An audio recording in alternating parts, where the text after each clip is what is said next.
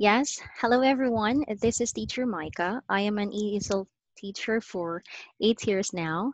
So I decided to make this video to help those kids or students to learn something during this pandemic. Well, alam ko, during this situation, nanonood lang sila, nasa bahay lang sila, nagti-TikTok, nag-YouTube or Facebook. And sana naman makatulong tong video na to para may malaman naman sila about sa English language. Okay, so I'm gonna share my screen.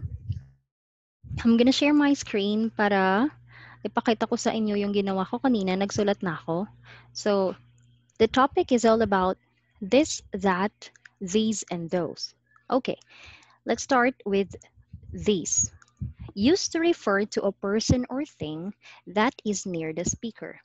Ibig sabihin, ginagamit natin ang this kapag ang isang bagay or tao ay malapit sa speaker or sa nagsasalita.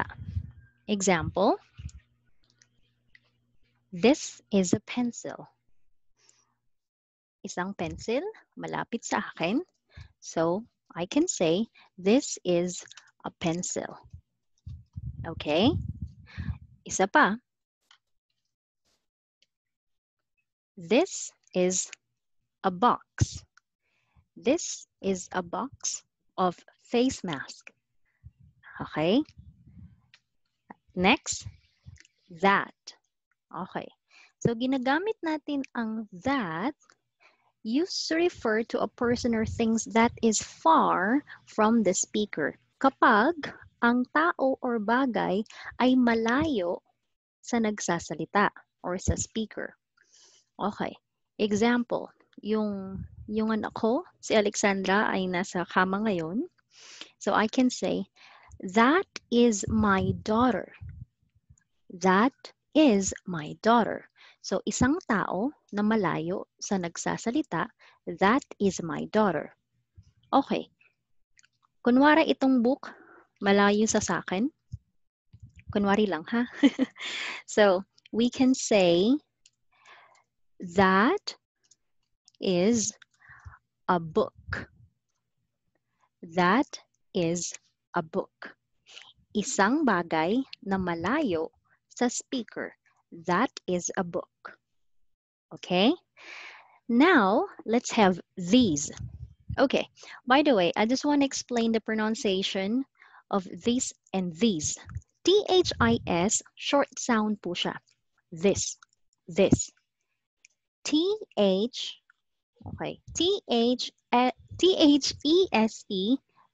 long sound, these. One more time. This, these. Okay? So, okay, let's go back. These. Used to refer to people or things that are near the speaker. Sorry, mali-mali yung pinagtatype ko pala. So, ibig sabihin, kapag malapit sa nagsasalita, two or more people or things. Ibig sabihin, this, plural tayo, mas marami. Example, these are books. Okay? So, gagamitin natin this, tapos are kasi dalawa sila. Palaging tandaan, kapag dalawa or mahigit na bagay or tao, gagamitin natin are. Okay? These are books. Okay? Malapit, dalawa or mas marami sa nagsasalita, these. These are books. Last, meron tayong those. Okay?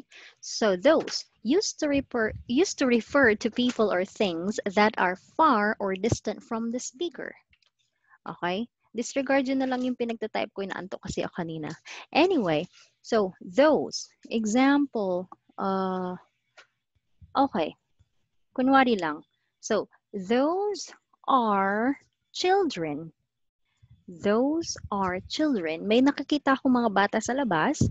Malayo sila sa akin. So, I can say, those are children. Okay? Another example. Sabihin na nating, kunwari, malayo tong mga colored pencil sa akin.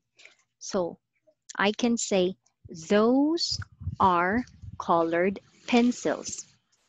Those are colored pencils. Okay? Yun lang po. Napakasimpleng bagay. So, sana maintindihan and ang tawag dito, remember nyo or tandaan nyo. Alright? So, i-review nyo lang po itong this, that, these, and those. And please don't forget to subscribe to my channel and mag-comment lang kayo below kung anong mga content or lessons na gusto nyong gawin ko para makatulong sa mga chikitings nyo or sa inyong mga students. Alright? Thank you. See you again.